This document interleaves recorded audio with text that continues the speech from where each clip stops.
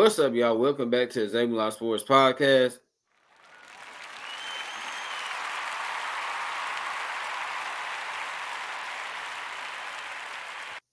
I'm your host, Isaiah, and today, y'all, we have another 2024 WNBA team preview, and we have the Indiana Fever. So without further ado, let's get into it. All right, y'all, so let's get into the Indiana Fever strengths. And I think their first strength is that they have elite shot creators in the backcourt. You talk about a backcourt that has Caitlin Clark, one of the best shot creators I've ever seen.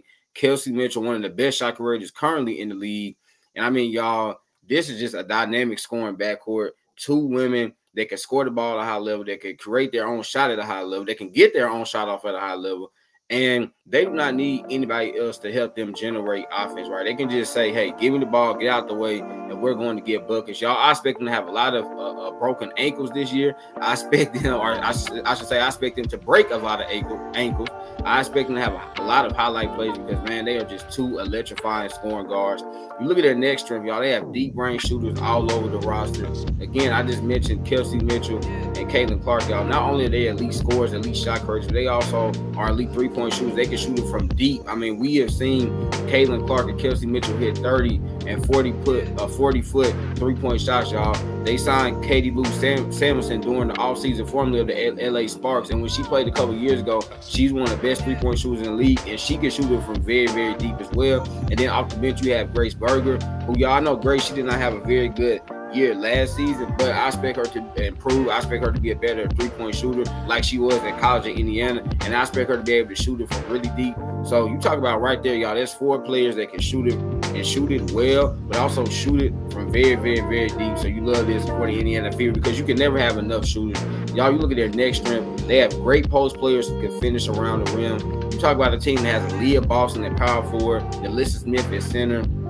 Two players, y'all, that can really post up, that can finish with their left or right hand. And Alyssa Smith, she's a little bit different because she can put the ball on the deck, go to the basket, and finish with her left hand. Whereas Aaliyah is going to really like post you up more than Alyssa Smith is going to do. Aaliyah's going to post you up. She's going to back you down. She has great footwork. She's going to hit you with that little spin move and then finish with her left or right hand. But both of them are really great post players, and they can really finish at the rim at a high level. And then, y'all, you look at the last strength for the Indiana Fever is that they have four players who can score 20 or more points any given game.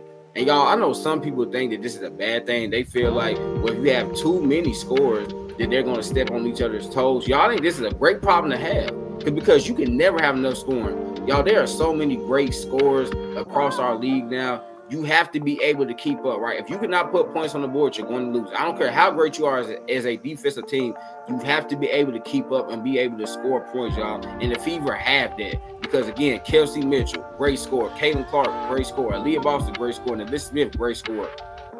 Four players, y'all, who I expect to have multiple games this year where all of them have 20 or more points in the same game. Okay, seriously.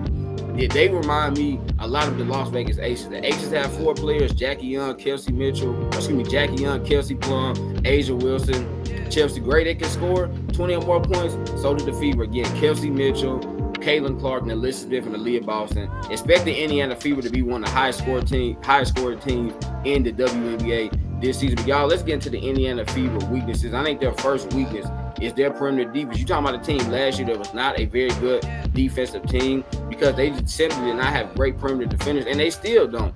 Outside of Erica Wheeler, y'all, this team is really lacking, right? Because I think Celeste Taylor can be a good defender, but she's a rookie. I think Caitlin Clark can be a good defender, but she's a rookie. So you talk about right now, the best perimeter defender is Erica Wheeler, and you literally have nobody else outside of her. Not a great thing to have, y'all. I really was surprised that the Indiana Fever did not try to go out and acquire veteran defenders that have proven that they're elite defenders in this league, but they opted to kind of roll with these young players. Let's see what these young players can do. You look at their next weakness, y'all, they are an inexperienced team. You're talking about a team that has high expectations, a team that we're expecting to make the playoffs. The problem is only two of their players on this roster have ever been in the playoffs, and that is Erica Wheeler and Katie Lou Samuelson. Y'all, Erica Wheeler, though, the last time she was in the playoffs, that was way back in 2016. So even Erica Wheeler hasn't been in the playoffs in a very long time. Let's see how the Fever are going to be able to handle that pressure, handle the expectations, y'all, of being a team that a lot of people are expecting to make the playoffs, to be maybe a sleeper pick to win an entire championship, right? So let's see if they can handle all those expectations. It's going to be very interesting, y'all, to see if at the end of the season, right, if there's 5 games left and the Indiana Fever have to win 4 of those games to make it to the playoffs, can they do it? Or they're going to be they're going to get nervous, they're going to get too scared, and they're not going to be able to finish it off and go to the playoffs. Let's see. And then y'all think their final weakness is that they have a weak bench. Outside of Erica Wheeler, this is just a very young, inexperienced bench, a bench that has not proven anything. They have, Victoria Saxton coming off the bench, Lexi Hall coming off the bench, Grace Berger coming off the bench. But y'all, those players, you cannot trust them, right? Because they haven't proven up to this point that they can be trusted on to be significant contributors off your bench. Again, right now it's only Erica Wheeler, so I don't love that at all. All right, y'all, let's get into my statistical projections. And I have Kelsey Mitchell averaging 17.7 points per game, 4.0 assists per game, and 95 made threes out. Kelsey Mitchell, once again, I mean, she's just a great player, a great scorer. I think if, they didn't have Caitlin Clark on this roster, I feel like she probably could score 20 points per game. Kelsey Mitchell could. But because you have Caitlin Clark, to go along with Aaliyah Boston and Alyssa Smith, I think the scoring is going to be a little bit more spread out, but this is still going to be a fantastic year for Kelsey Mitchell. Caitlin Clark, y'all have her averaging 16.3 points per game, 6.5 rebounds per game, 7.1 assists per game, and 1.7 steals per game. I think Caitlin Clark is absolutely going to stuff the stat sheet. I think she's going to have a rookie season very similar to Sabrina Ionescu, where Sabrina, she was averaging like 18, 6, and 7. I think Caitlin Clark is going to be around that. Aaliyah Boston, y'all have her averaging 15 points per game, 8.6 rebounds per game, 1.5 steals per game, and 1.5 blocks per game. Last year, Leah, she averaged about 14 points per game.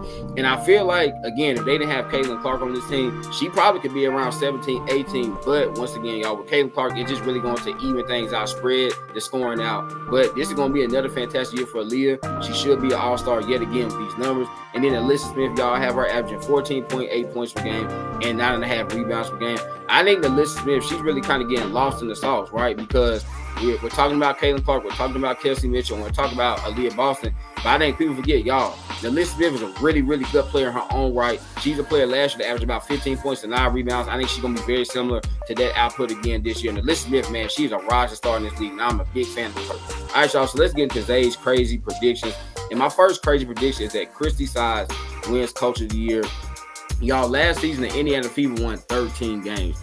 And I was very surprised. I thought they were going to win like 6 or 7 games. So I think Christy Sides did a really solid job her first year as the Fever head coach, all things considered, when no one expected this team to even be that competitive. I thought the Fever, again, thought they were going to really be a 6 or 7 win team. But they ended up being like a somewhat decent team. Right? They were definitely a solid offensive team, bad defensive team, but that, that kind of evens it out to be a decent team. But I just like what Christy Sides is about as a head coach, y'all. She's tough. She's defensive minded. She's hardcore. I think she's going to steal that in her team this year. My second crazy prediction, y'all, is that Caitlin Clark wins the 3-point contest. I think Caitlin Clark is going to be in the 3-point contest. Now, obviously, we don't know if she is or not, but I think she will be. And if she's in it, y'all think she's going to win it. I think Caitlin Clark is already one of the best shooters in the league. And I just feel like she's going to win the 3-point contest if she's in it. And then, y'all, my third and final crazy prediction is that the Fever leads the league in 3-pointers made. Again, like I mentioned earlier, I mean, they just have some elite shooters on this team. Kelsey Mitchell, Caitlin Clark, Katie Lou Sampson. And then you're hoping that Grace Berger, she takes that next step. If she does, y'all, I mean, this is a team that should average probably like 10 to 12 made threes per game. I mean, they're just going to be shooting a lot of threes, and they're going to be making a lot of threes. So, all right, y'all, so let's get into my record predictions. I think best case for the Indiana Fever is that they go 23-17. This will be a 10-game improvement from where they were last year. And this could happen, right? If Caitlin Clark comes in and immediately, is one of the better players in the league. If Celeste Taylor as a rookie, she comes in and proves to be a really good defender, really good 3-point shooter. If Grace Berger, if she takes in that jump, if Victoria Saxton, Alexia, if they finally give you something off the bench, and then, if Kelsey Mitchell, Aaliyah Boston, and Alyssa Smith, they continue on their progression, then I think this could be a 23-win team, could be potentially a top 4, top 5 seed in the league. And we could be like, wow, this Fever team is a legit contender year one with Caitlin Clark, and the rest of the crew.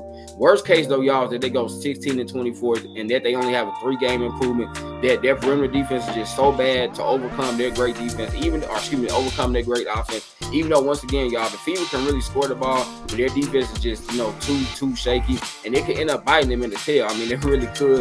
And then also, if Caitlin Clark and Celeste Taylor, they struggles as rookies, then yeah, the Fever can only have a 3-game improvement. But y'all, my prediction is that the Fever go 20-20, have a 7-game improvement. And I think this will be good enough to give them the 8th spot in the conference, y'all. Again, Am I expecting the Fever to be a great team? No, but they're definitely going to show significant improvements. Again, you have a really good big four with Caitlin Clark, Kelsey Mitchell, Aaliyah Boston, and Alyssa Smith. I expect those young ladies to have great seasons, to really score a lot of points, and to really help this team get back to the playoffs for the first time since 2016. So there you have it, man. That was my 2024 WNBA team preview of the Indiana Fever. Remember, y'all, laughter's good medicine, so make sure you get your daily dose. Y'all know I'm an Indiana man. I love y'all. God bless. Peace.